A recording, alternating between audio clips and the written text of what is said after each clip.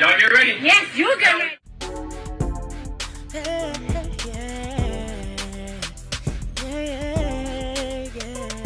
If you want the latest news in the streets, join us and tune in for the tea. Breaking news with integrity. So tell your friends and your family. It's the Lovelyti TV show, bringing you good tea and good vibes. It's the Lovelyti TV show. Be sure to share, like, and subscribe. Hey tea sippers, I hope you guys are doing good today. So it has been a crazy day on social media.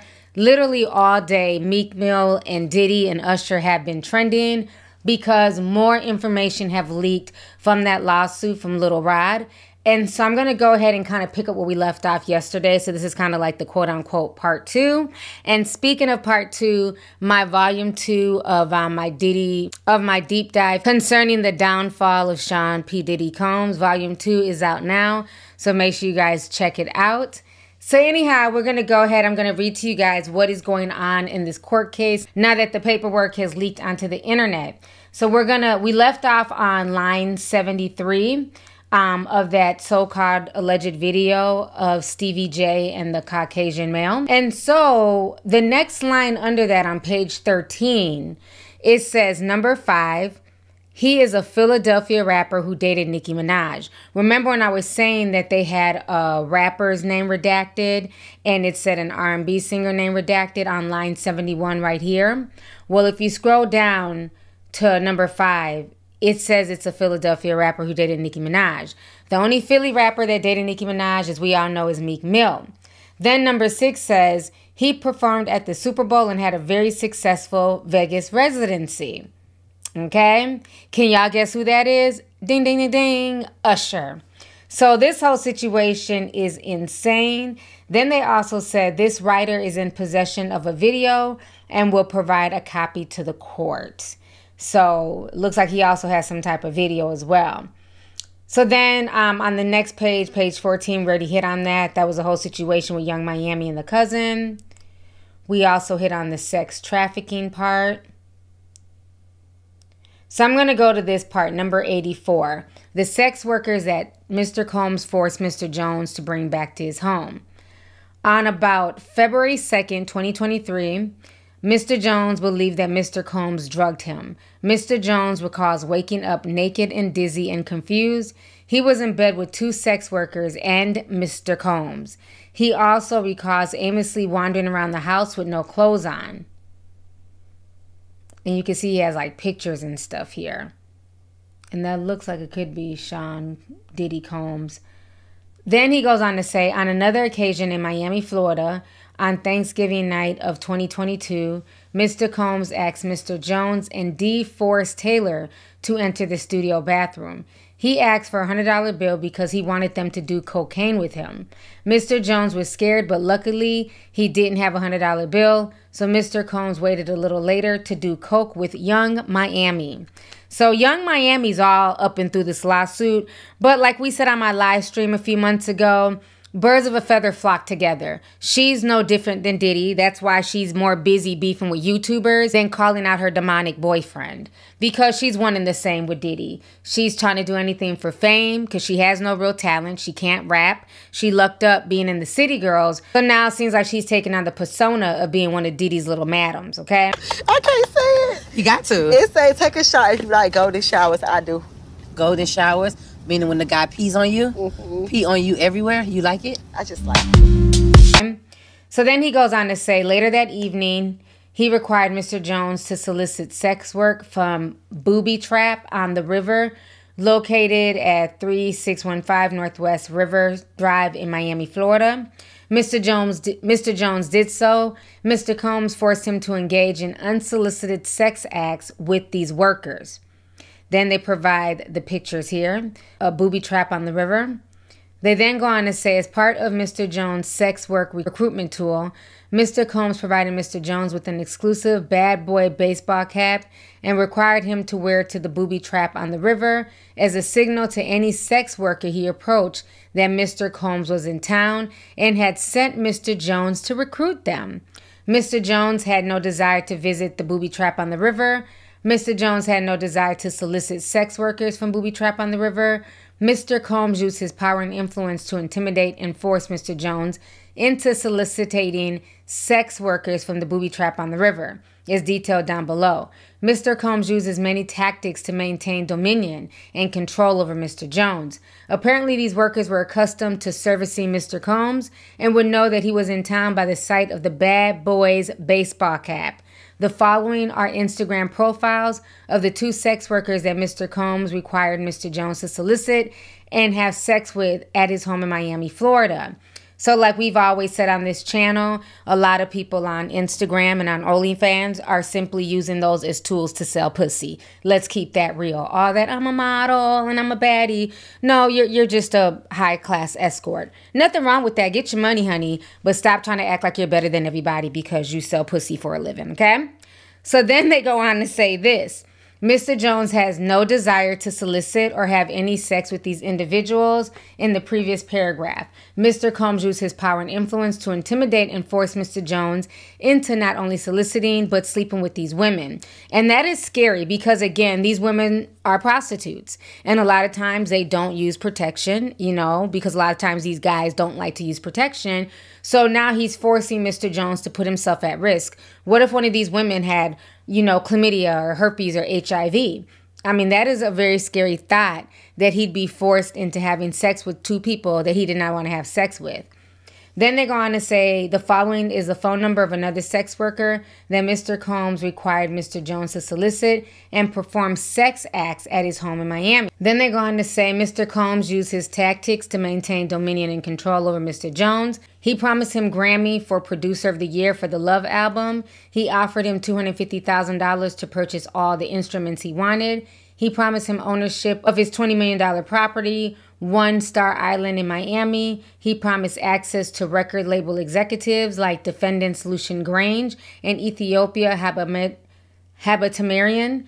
Mr. Combs would often switch up his approach. He would go from promising Mr. Jones the world to threatening Mr. Jones with physical harm. Mr. Combs threatened to eat Mr. Jones's face and inform Mr. Jones that he's willing to kill his mother, Janice Combs, if he must in order to get what he wants, so he wouldn't think twice about harming Mr. Jones. So this shows you how much of a psychopath Diddy is, that the same mother that he's always kissing on and rubbing on her feet and acting like that's his old-ass girlfriend, he's willing to kill her. So if he's willing to kill his own mama who birthed him, I wonder what happened to Kim. But that's a whole nother video, child. So then on line 98, they say, on or about July 2nd, 2023 in California, Mr. Jones had a listening party at his home. Present at the party were R&B artists, redacted, Jay Combs, sex workers, and some underage girls. The event began at 7 p.m. Mr. Combs requested female sex workers and required Mr. Jones to solicit them. An hour later, several sex workers appeared. In addition to sex workers, there were at least 5 women in the crowd that were under the age of 16. Okay? Mr. Combs forced all the women to drink Lace De Leon liquor. Upon information and belief, Mr. Combs laced the liquor with ecstasy. Mr. Combs did not check the identification of any of these underage girls. The presence of these underage women, they're not women if they're underage, okay? The presence of these underage, we're going to call them what they are, girls, made Mr. Jones very uncomfortable. He attempted to leave. Mr. Combs forced him to stay. Mr. Combs went so far to take Mr. Jones's car keys to prevent him from leaving. After being forced to drink the Lace De Leon shots, Mr. Jones began feeling lightheaded and recalls passing out and waking up around 4 a.m. the following morning naked with the sex worker sleeping next to him. Screenshots of a video from that night are embedded below. Now, this is what they go on to say about that redacted singer. If you go down here where it says number 9, he is a Grammy award-winning R&B singer who had trouble with law enforcement after assaulting a Bayesian billionaire. So that sounds like Chris Brown, but I could be mistaken. I don't know if Chris Brown has a Grammy. He may.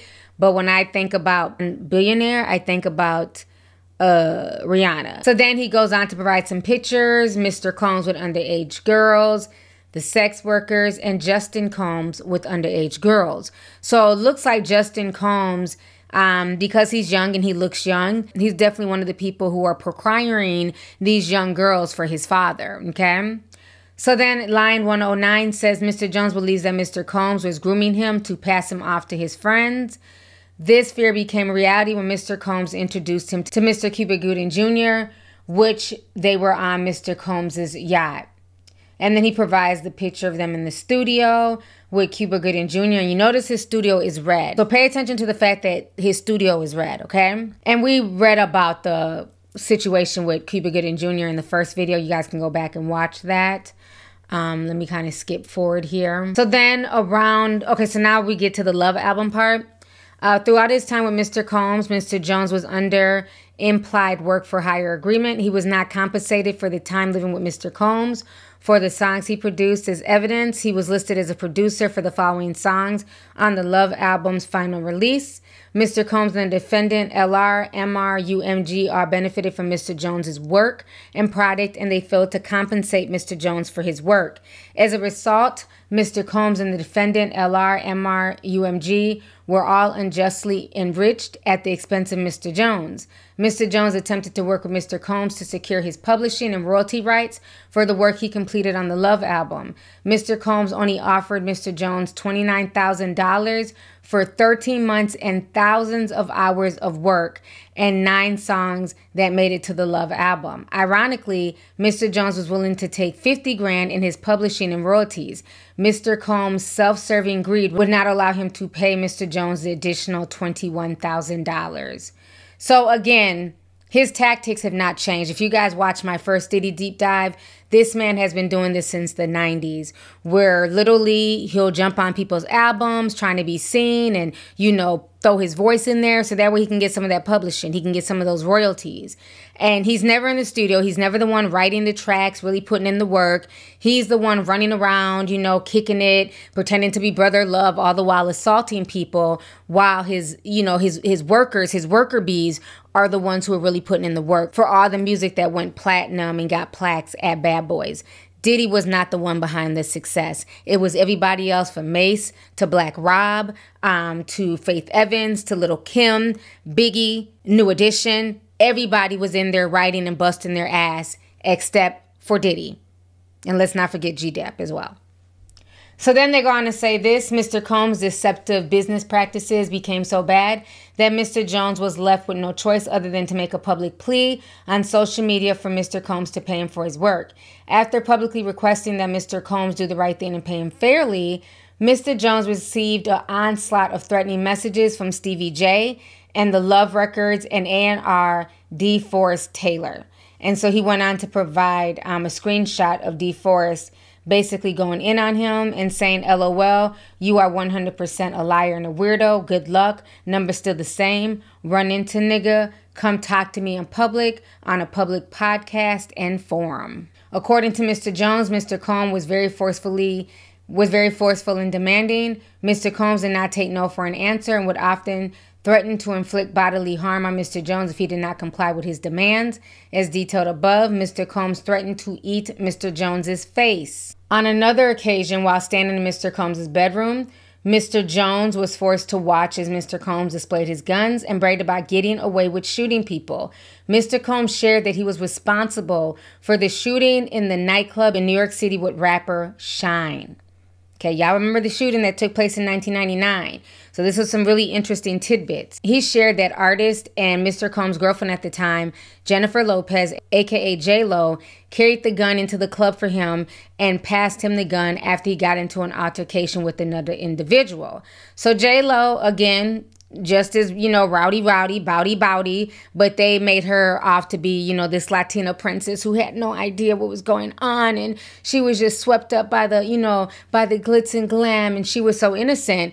But now he's saying under oath that J-Lo was the one who carried the gun in. Okay? And a lot of rappers talk about that. I gave my girl the pistol and she carried it in the club for me because women don't get searched as hard as guys. So then they go on to say the shooting at Chalice Recording Studio confirmed Mr. Combs' statement. The statement reinforced that Mr. Jones' fear of Mr. Combs and strengthened Mr. Combs' dominion and control over Mr. Jones. Mr. Jones was terrified of Mr. Combs and felt like he could not tell him no. Mr. Combs constantly made it clear that he has immense power in the music industry and with law enforcement. Mr. Combs made it clear that his head of security, Fahim Muhammad, aka Mr. Muhammad, had the power to make people and problems disappear. And this is a picture of Fahim Muhammad. You know, beautiful smile. He looks innocent, but I guess he's a goon behind the scenes. So then they go on to say Mr. Combs instructed his staff to always contact Mr. Muhammad if they are ever pulled over by the police in Miami or California. Upon the information and belief, Mr. Muhammad spoke with the LAPD after G was shot at CRS, and the LAPD was in CRS and witness to the blood in the restroom. They went with the bogus claim that the shooting of G occurred outside the studio. This was all thanks to Mr. Muhammad's connection with law enforcement. Mr. Jones has no reason to disbelieve Mr. Combs, as he has firsthand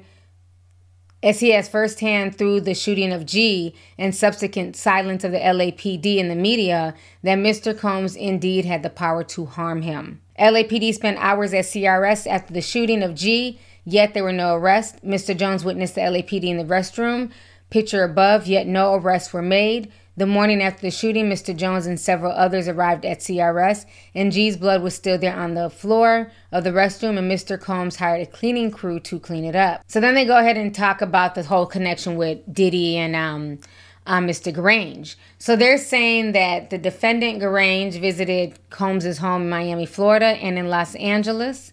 According to Mr. Jones, whenever defendant Grange, who is Lucian Grange, by the way, visited Mr. Combs at his home, it would be in the evening, and he and Mr. Combs would disappear for hours in Mr. Combs' bedroom. Defendant Grange sponsored and attended several Love album listening parties at Mr. Combs' home in Los Angeles. These parties were sponsored by the defendants MR, LR, and UMG. As evident above, the parties had sex workers, underage girls present. During these parties, defendant Grange knew or should have known that Mr. Combs was drugging the attendees through lace bottles of De Leon tequila and Ciroc vodka. Okay? Neither of which this idiot owned. He was a glorified influencer. But it's very interesting that, you know, he tried to sue De Leon for racism and everything else, but he was doing a lot of nefarious shit with De Leon liquor. And this is another reason why De Leon ended up suing him and breaking their contract with Diddy, because this is not a good look for their brand.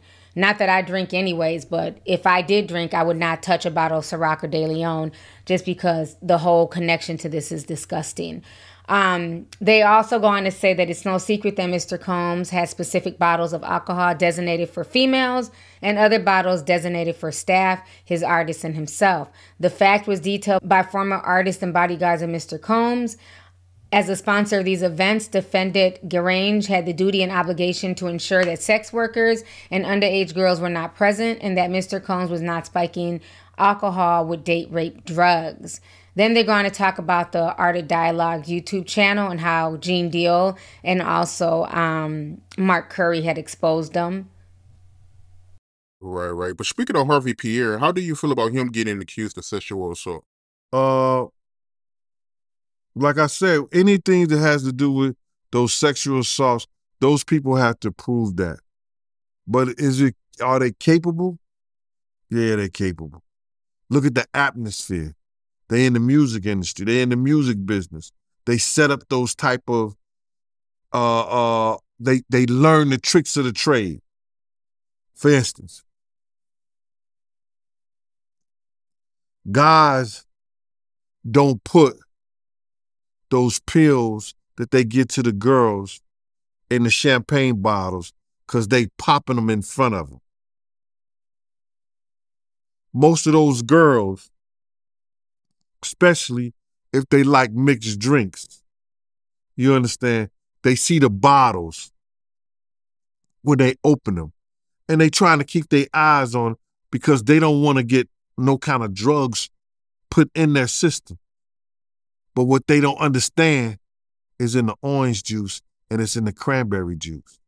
They didn't put the pills and the stuff in there, the roofies, the ecstasy, the ease, all whatever they put it in the juice.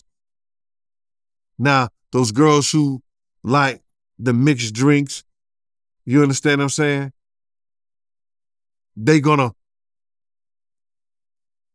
pour their own sexual act because they don't understand it ain't in the bottles, it's in the juice. So then they go on to say, according to Mr. Jones, defendant Ethiopia, I can't read her last name, we're just going to call it Ethiopia, visited Mr. Combs at the defendant's CRS during Mr. Combs' writing camp. Defendant Ethiopia sponsored and attended several Love album listening parties at Mr. Combs' home in Los Angeles. These parties were sponsored by defendant MR, LR, and UMG. Is evident above. Those parties had sex workers and underage girls present.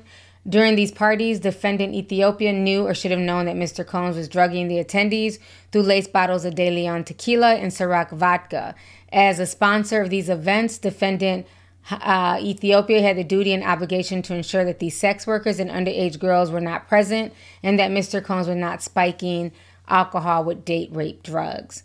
So basically saying, that's one of his right-hand women, and she was there and she was very privy to what was going on. Then they go on to say defendant Christina Corham is the Ghislaine Maxwell to Sean Combs' Jeffrey Epstein. And that's that older white woman when the case first came out with Cassie when she sued Diddy. And those pictures came out a few days later where he had his pants tucked into his socks and he was looking stressed out. Well, that white lady that was in the picture with him, that is his quote-unquote bootleg Ghislaine Maxwell. And they're saying, according to Mr. Jones, during the 13 months that he lived and traveled with Mr. Combs, he witnessed Mr. Combs display and distribute guns from his bedroom and closet in Miami, Florida, and Los Angeles to questionable individuals dressed in all black. According to Mr. Jones, during the 13 months that he lived and traveled with Mr. Combs, he witnessed defendant Corham openly order her assistants to keep Mr. Combs high off the gummies and pills. Defendant Corham required all employees from the butler and chef to housekeepers to walk around with pouches or a fanny pack filled with cocaine, GHB, ecstasy, marijuana gummies, 15 to 250 milligrams each, and 2C, a pink drug that is a combination of ecstasy and cocaine. So this man is a full-blown drug addict at this point, from what he's saying and from what Cassie is saying as well. Then they go on to talk about a man named Brandon Paul and Frankie Stantella. Alongside Brandon, while Brandon acquires and distributes Mr. Combs' drugs and guns, Frankie carries the money and pays for the drugs and guns. Here goes a picture of Frankie Stantella and Sean Combs. Moy Braun hires sex workers and attends and participates in freak-offs. This is Moya Braun. Thanksgiving 2022, when Mr. Combs offered Mr. Jones cocaine. Mr. Combs funded and used his affiliation with local gang and gang leaders who were frequenting his home in LA and Miami to secure drugs and guns he obtained and distributed out of his home in LA and Miami. Defendants executed their RICO enterprise with threats of violence, threatening to eat the plaintiff's face, displaying and distributing guns in the plaintiff's presence, bragging about having law enforcement under their control, bragging about murdering people, bragging about bribing witnesses and jurors in the criminal case concerning the 1999 NYC nightclub shooting with Shine. Defendants executed their RICO enterprise with thoughts of isolation from music and entertainment industry, parading powerful music execs such as defendant Lucian Grange, Ethiopia at his parties filled with sex workers and minors, illegal drugs such as ecstasy, cocaine, GHB, ketamine, marijuana, and mushrooms. Defendant executed their RICO enterprise with thoughts of non-payment for work and completed fake promises of cash payments of $250,000, Producer of the Year Grammy Awards, granted access to future projects, and a $20 million home on Star Island in Miami. Then he goes on to say, while living and traveling with Mr. Combs, Mr. Jones discovered that Mr. Combs has hidden cameras in every room of his home. Mr. Jones believed that Mr. Combs was recording the defendant Lucian Charles Grange and Ethiopia, as well as other celebrities, label execs, politicians, athletes. Upon information and belief, these individuals were recorded without their knowledge and consent, as in the case with the homosexual sex tape of Stevie J that Mr. Combs provided to Mr. Jones. Mr. Combs possesses compromising footage of every person that has attended his freak-off parties and his house parties. Upon information and belief, due to this treasure trove of evidence he has in his possession, Mr. Combs believes that he's above the law and is untouchable. This very much sounds like Jeffrey Epstein. He did the same thing. Remember, he was trained by Mossad. And it sounds like Diddy is running his own bootleg Mossad down there in Miami and in Cali. So this is very, very interesting stuff that's being stated in this lawsuit. They also go on to say that upon information and belief, Mr. Combs' employee Jose Cruz is his IT director. This writer has spoken to several former employees of Mr. Combs who confirmed that Jose Cruz is the gatekeeper of all of Mr. Combs' recording. Upon information and belief that Jose Cruz intentionally hides behind cameras and from social media and the internet due to all incriminating acts that he was required to record for Mr. Combs. And they have his number in here redacted, Jose Puff's tech guy, Cali. Then they go on to say, as the respondent superior defendant Lucian Charles Grange, Ethiopia Haba Tamarian, Combs Global, Motown Records, Love Records, Universal Music Group, are 100% liable for the actions of Sean Combs, Justin Combs, Christina Coram, as they were acting in their capacities as respondent superior collectives. Employees when they committed the acts detailed below. The respondent superior collective failed to adequately monitor, warn, or supervise the actions of Sean Combs, Justin Combs, or Christina Corham. All right, so you guys just watched me read like that whole document. So of course, like I said earlier, Diddy and Meek Mill have been trending all day. So once Meek Mill got wind of this, because DJ Academics had also spoke on it too, he was in his feelings. He went off. So I'm going to go ahead and play you guys a clip of DJ Academics, and then they're back and forth on social media. He did not. It did not say Meek Mill name. Wait. Oh, hold up. Never mind. Wait, what the fuck? I forgot. Look, Mr. Combs informed Mr. Jones that he had engaged in sexual intercourse with rapper 5. That's redacted. Look, 5. He's a Philadelphia rapper who dated Nicki Minaj.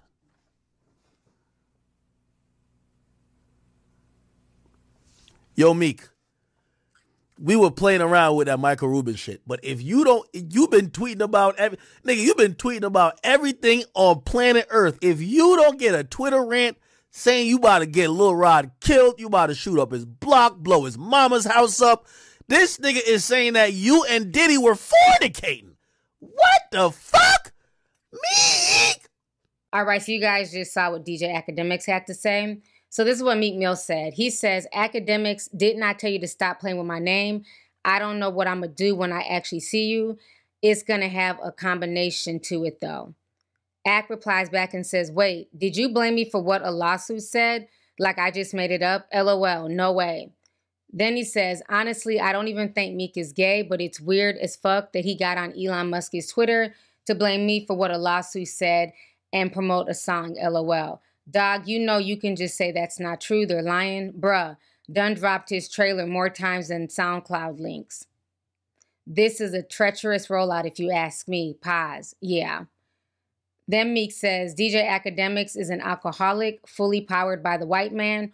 Who you think posting that on every website? They be so mad. They can't stop its few groups. LOL.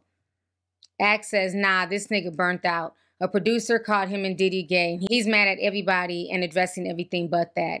Nigga said I made it up. Then Meek says, get me his Addy. I'ma shoot a full production music video in front of his house. Seriously, get me that one in New Jersey. Ack says, cut the bunny hopping fake gangster shit out. You a reform nigga, you a killer until you shoot a video in front of Dean's house. I don't want to see this on social media. You wildin' trying to promote your whack song. Then he says, I'm from Philly. I don't do coke or freaky ass Molly. Nobody won't even offer me no coke because I'm that heavy. No man or whatever approached me about gay activity. The whole place don't get flipped. Woke up seeing this on every blog like they know I'm coming, LOL. Then DJ Academic says, this is all this stupid nigga had to tweet. Coming out here trying to beef with me to sell a record like I made this shit up. Meek really got to be on drugs, though. Nigga been chill on that nigga. Dean and half of Philly drove to my studio trying to expose a nigga in an interview.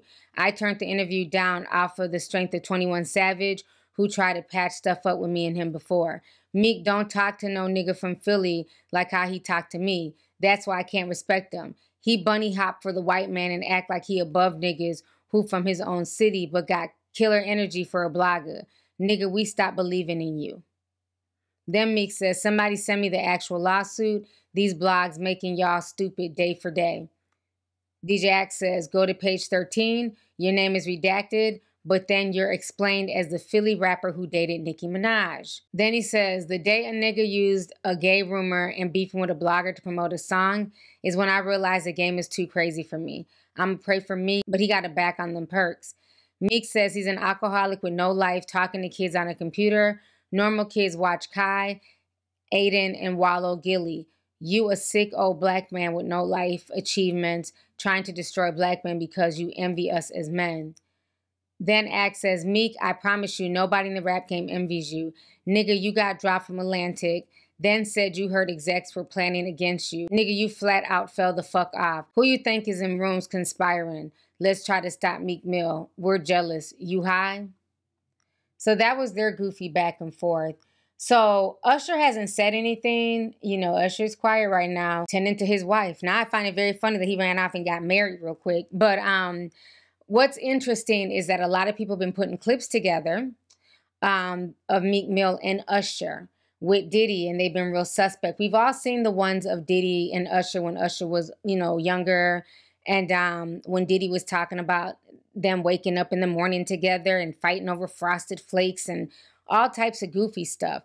But now there's even more video that's come out of Meek Mill kind of acting, you know, kind of sweet around Diddy. So a lot of people are going through Meek Mill's old tweets, and there are old tweets from 2019 when he's saying this D is good as hell. He was even caught following a gay porn site. What's very interesting is that Meek was caught following a black gay porn account on Twitter, and it's really Meek Mill's name.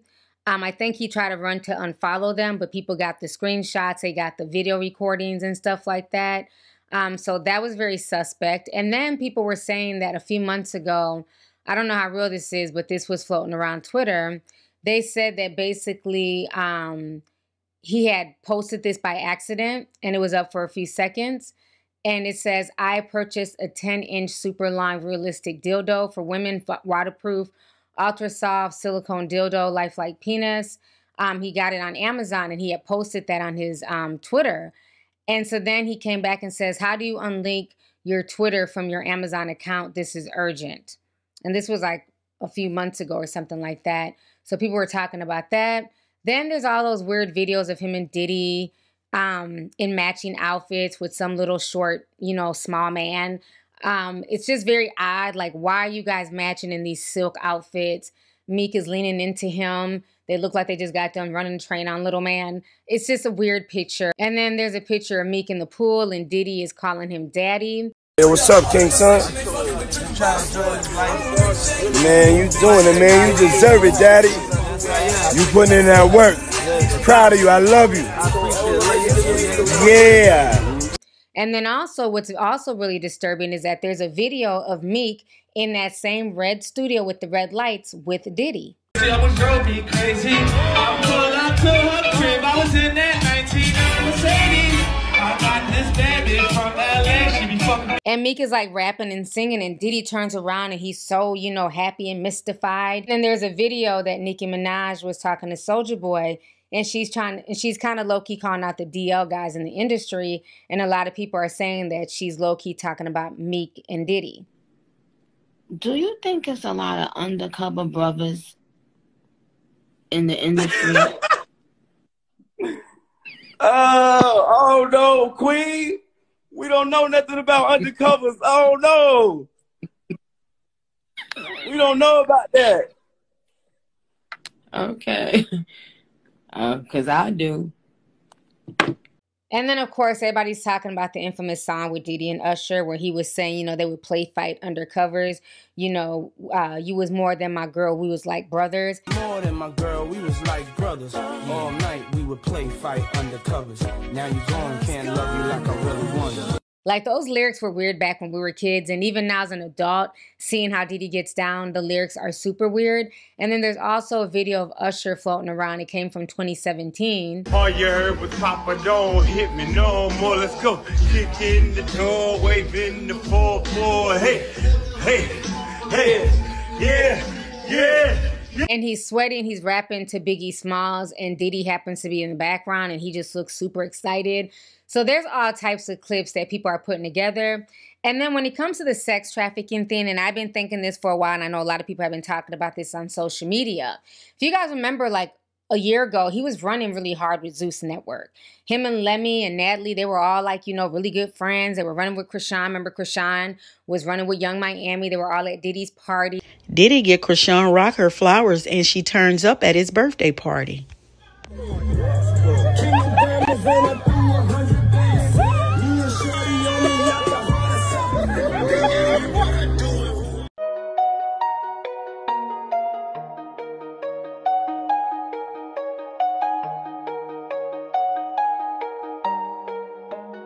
They went to Halloween with Diddy when he was a Joker.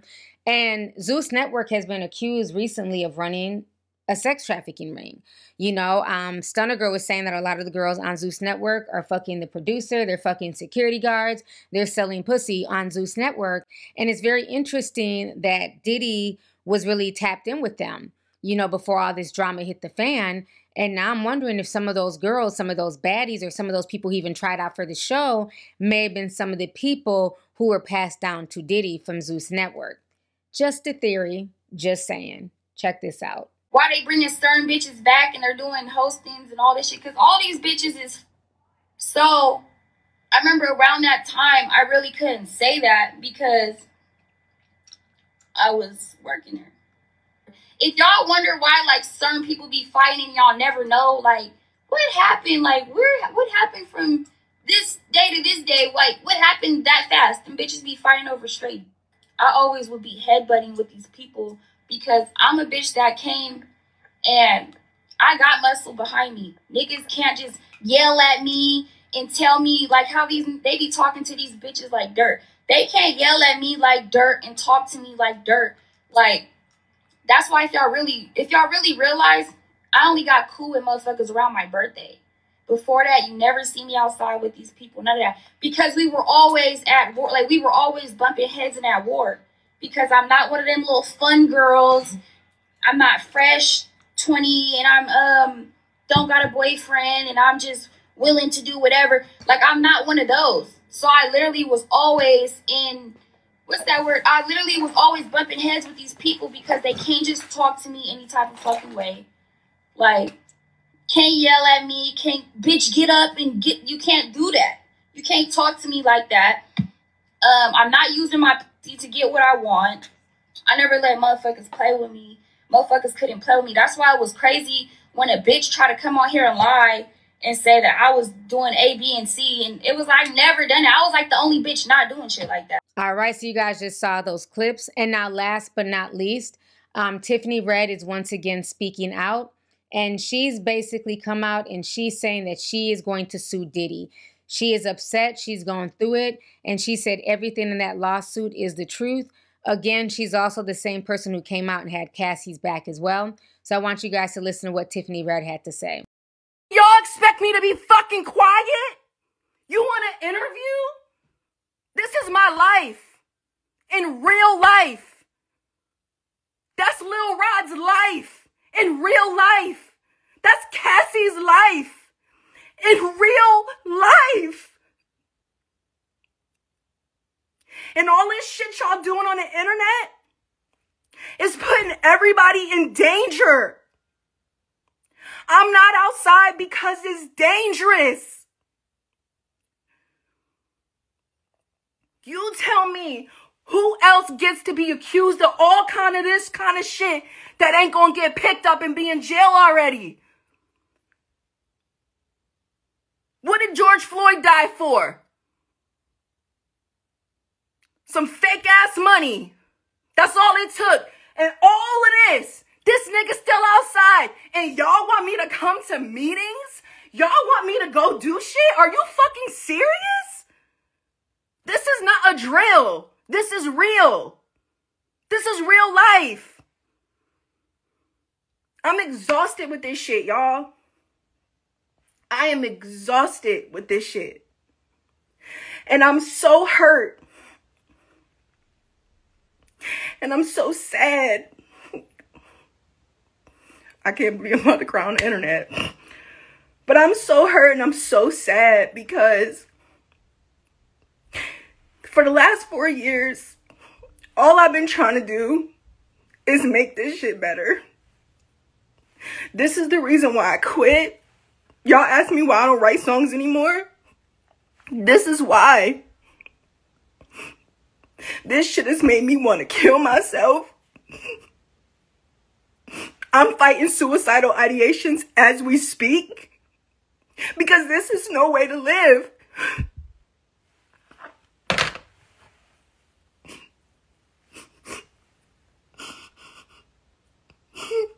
This is no way to live. I just wanted to do records.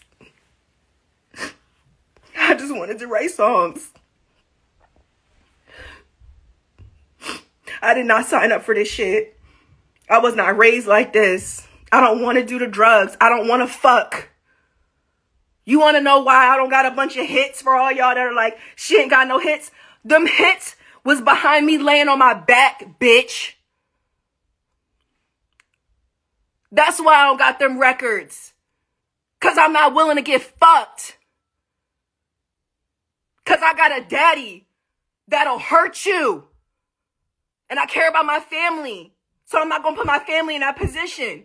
So I quit. The thing I love. The thing I'm amazing at. The thing that God blessed me with.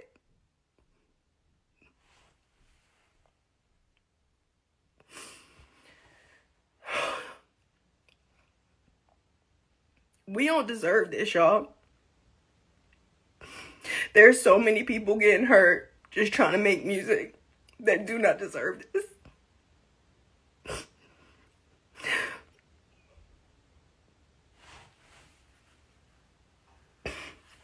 So there you have it. I'm suing Puff. I'm suing Interscope. I'm suing Epic. I'm suing Bad Boy for all the music that I have written for Cassie that was derailed. I'm suing for my career that they took from me, that I earned, that I worked for.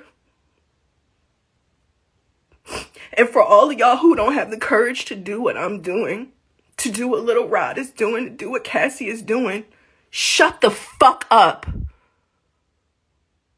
Shut up.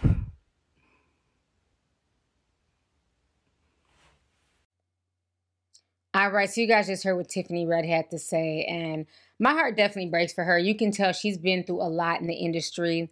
Very talented young woman, and she's just not getting her just dues as a songwriter, as a talent, as somebody who got a lot of people's careers to where they need to be, and she's just kind of been left in the dust. So with her coming out the woodwork and saying that she's going to sue Diddy and the record labels as well, man, like I said, 2024 is the year of exposure.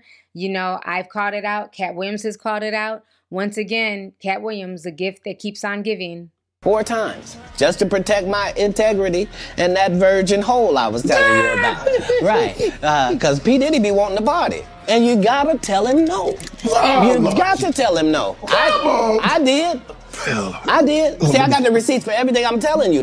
Cat dropped so many damn jewels in that Club Shay Shay interview. We're going to be talking about that damn interview with our grandkids. Watch. This interview is literally the things that legends are made of.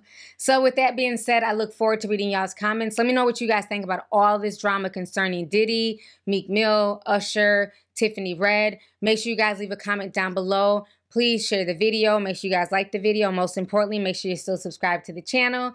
And I'll talk to y'all later. Deuces. If you want the latest news in the streets, join us and tune in for the tea. Breaking news with integrity. So tell your friends and your family. It's the Lovelyti TV show, bringing you good tea and good vibes. It's the Lovelyti TV show. Be sure to share, like, and subscribe.